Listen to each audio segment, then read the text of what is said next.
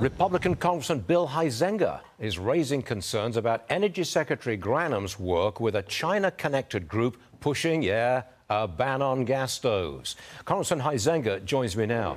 Sir, the Greens are serious. They want to ban all greenhouse gases, and that means gas stoves. They've got to go. Is that the way it is, sir?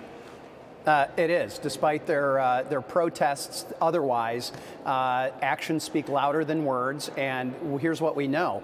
Going back to the early parts of the Biden administration, they pulled in groups like the Rocky Mountain Institute, who have a very transparent agenda, which is to end all use of fossil fuels.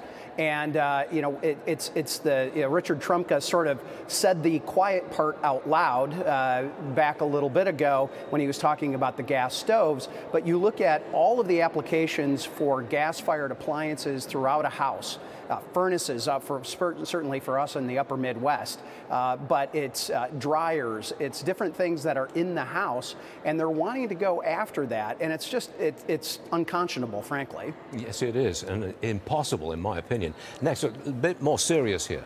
The FBI Director, Christopher Wray, admits that the pandemic was, quote, likely caused by a Chinese lab leak. Watch this, Congressman. Roll tape, please. The FBI has for quite some time now assessed that the origins of the pandemic are most likely a potential lab incident in Wuhan.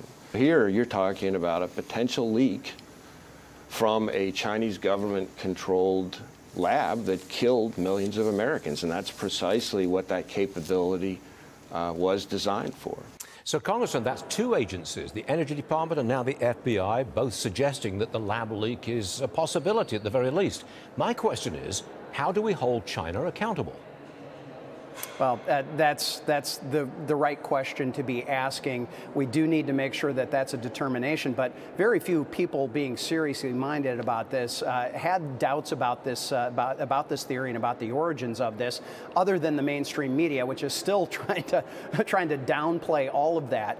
So that really is a question, I think, as we're looking at the China Task Force and other efforts here in the House of Representatives and on Capitol Hill, is how do we hold China responsible at all levels for all of these various things?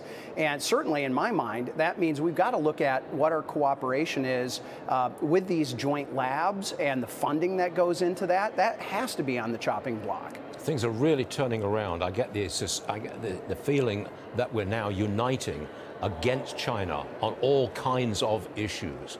And that's a good thing. Congressman, thank you very much for being with us this morning. Busy day for you, I know, but thanks for taking time out. Appreciate it. Appreciate it. Good to be with you.